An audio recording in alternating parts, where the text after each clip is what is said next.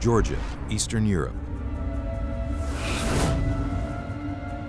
A major discovery shakes up the archaeological world when the bones of two apparently giant people are unearthed here. But with the death of the lead researcher, the giant bones go missing.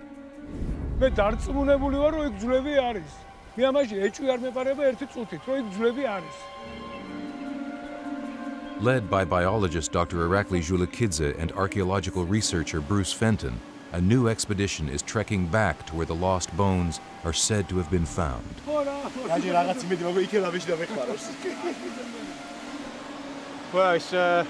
it's pretty much ancient forests, unspoilt, muddy tracks. We've crossed a couple of rivers over little wood bridges, and now we're on a fairly steep incline upwards. Did a race of giants once walk tall across this wild landscape? Or is there another explanation for these giant bones? Could they be two people buried long ago who both suffered from the same medical condition, gigantism?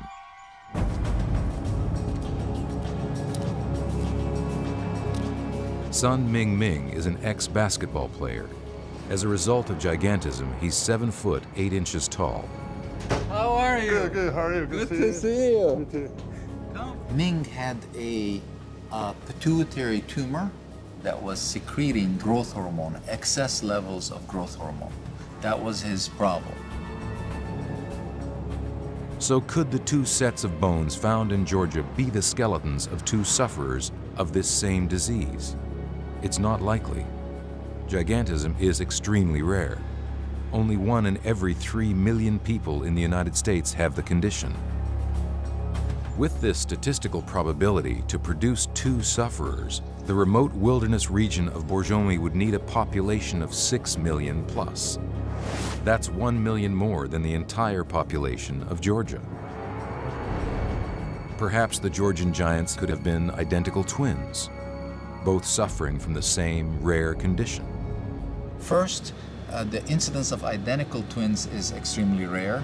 The incidence, obviously, of gigantism is extremely rare. So now you're putting two things that are extremely rare together. I would say it may not be 0.000, but it's pretty close to that.